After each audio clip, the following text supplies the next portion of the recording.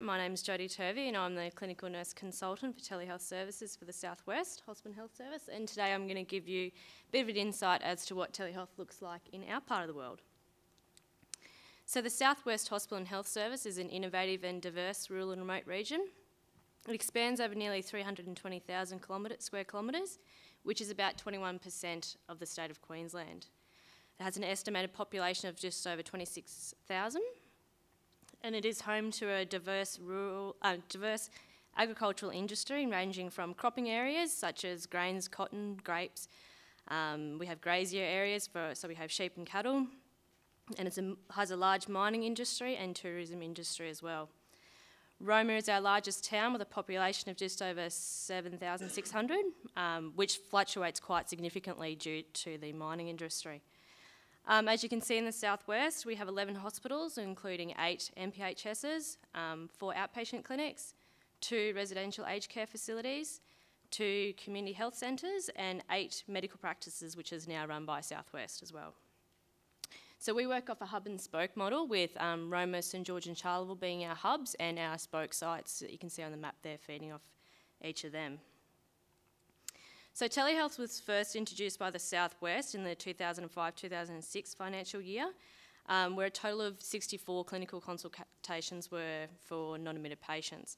So that was between 5 and 6 consults per month, and at the time consultations were very ad hoc and the services that were provided were of much lesser scope than we have today. Progressively over time it has continued to grow with 2,044 consultations provided last financial year. So we went from having about 5 to 6 a month to about 170 a month now. So what have we done over the years to continue to grow telehealth in the southwest, and what valuable lessons have we learnt along the way? So because we're talking about telehealth in the bush or a rural Queensland perspective, I'm going to give you a theme that will be comparing the establishment of telehealth services to growing a crop. Just something different for you guys today. So the picture you can see is my family's farm this year, and as you can see this is a beautiful vibrant crop, which is similar to how telehealth services are shaping up in the southwest. So telehealth in the southwest could not have continued to grow and progress without the establishment of a dedicated workforce. When I commenced in the role of CNC for telehealth, I was the only contact for the southwest. So basically I was the farmer with a bit of seed, with no planting rig or a tractor, with this beautiful viable land to plant a crop. One of the first things that I tackled when I got into this job was developing a sustainable telehealth model. Previous to working in this position, I was employed in the emergency department at Roma, and at that stage the responsibility to support non-admitted telehealth consultations fell on the NUM of ED or one of the nurses working on shift on that particular day, and there's only 2 nurses that work in ED at a time. At times. So with the unpredictability of ED, it wasn't a sustainable model, so I understood the current environment. At times it would be stressful for staff, it wasn't always supportive for patients, and would often be frustrating for clinicians providing the service. I knew that we couldn't grow our services without having the capacity to support them. You can't plant a crop without having the means to do so. Fortunately, we received some funding, and I also briefed up to the executive management team several times. So I've become an expert at that. Through the consultation, we established 3 clinical nurse positions which were created, so 1 in each hub site. So with the additional 3 clinical nurses, this meant that we had the gear ready to go and plant our crop. Within the first 12 months of the newly established positions, we saw a 130% increase in Roma. St George we had a 179% increase, and Charleville 144% increase. And I can't pay enough credit to the clinical nurses. They've been such a great working force behind telehealth in the southwest, and they've contributed so much towards bringing telehealth to where it is today. In our spoke sites, I've been fortunate enough to develop good relationships with clinicians and administrative staff, which have led to champions of telehealth in those areas, and they too have contributed to our successes.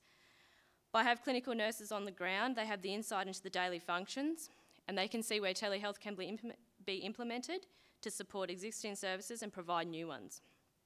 The combination of having the on-the-ground knowledge and also myself at the governance level has proven to work well. So examples of this is our pre-admission clinics for patients that have procedures within our hub sites. Previously, patients were required to present to the operating site to have a face-to-face consultation for their PAC or to go to their local GP. And to many, this may not sound very significant or inconvenient, but if you think of a patient that lives at Eromanga, so that's an hour west of Quilpie, it would be a 6-hour round road trip to this patient to have a consultation in Charleville, which is their nearest hub site.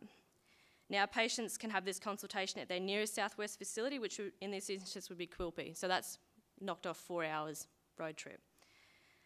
Patients have stated that they feel as though they have less anxiety about having their procedure and feel better prepared and have the convenience of having this done in their hometown. Another example is at St George.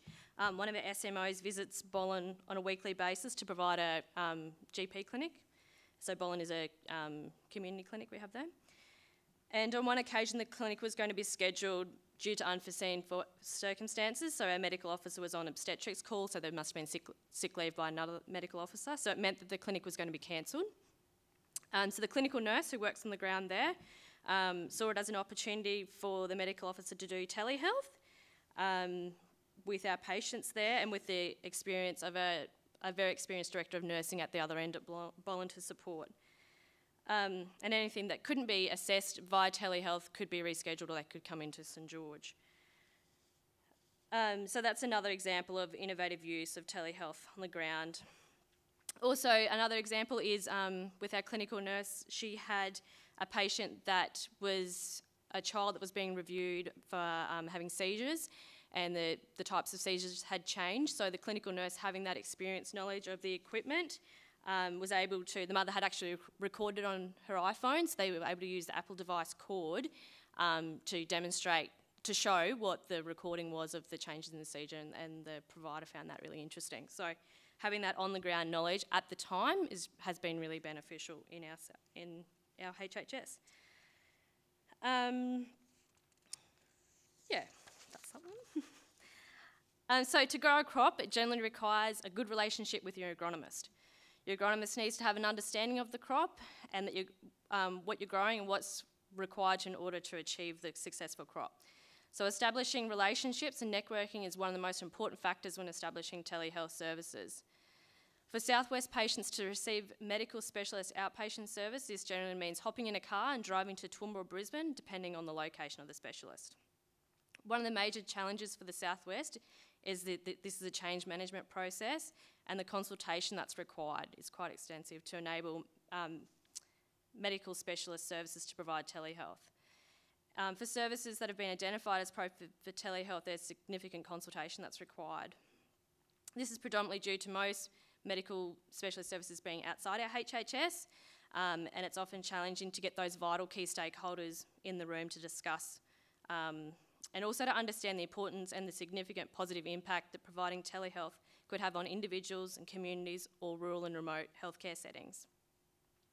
It's like an agronomist trying to assess a crop without having seen it. It's important to remember that the recipient perspective, from the recipient perspective, we need to provide a clear and accurate description, and site visits are one of these ways that we can achieve that.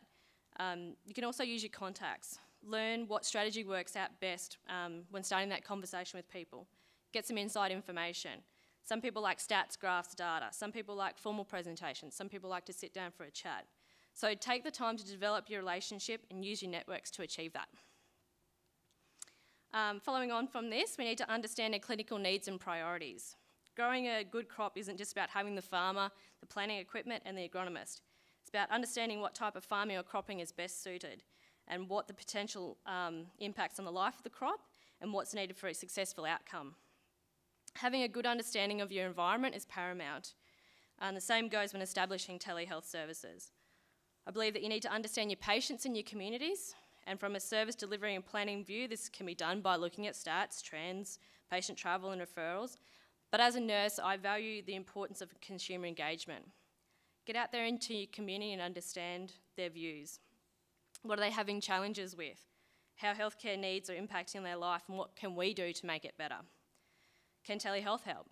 For example, we're currently looking into services that can reduce the amount of travel for patients required to go away for the treatment of cancer. At times, patients are required to actually relocate for several weeks and travel back and forward on a regular basis. So when engaging with people, they tell us that this is physically exhausting for them. They're some of our most sickest patients that have to require to travel so much. And by looking at stats, we know that 1 in 3 patients are going to suffer from cancer in their lifetime.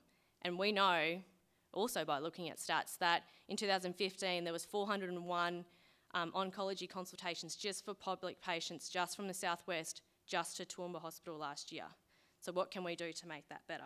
So we need to understand from our end what we need, but we also need to understand what the challenges are and the clinical priorities are at the provider's end as well, because that's going to impact our service. So planning a crop takes some time and preparation, and significant changes need to occur before you'll see some results. So you can't grow a crop if there hasn't been any rain. If the rain hasn't visited, then there won't be moisture in the soil to grow. And I strongly believe that you need to be a familiar face. Go to facilities and provide some face-to-face support and build a rapport. And like rain, you need to not leave it too long before your next visit. So a combination of these factors has meant that in the southwest, we have started to reap the benefits.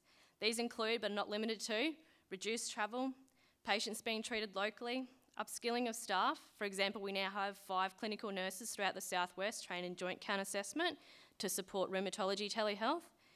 We received some of our telehealth incentive monies from our increased growth, which meant we purchased peripheral devices. So all our facilities have digital dermatoscopes and otoscopes. And now we've enabled all our, nearly all of our medical practices that we run to be telehealth enabled, and we've done some training with staff.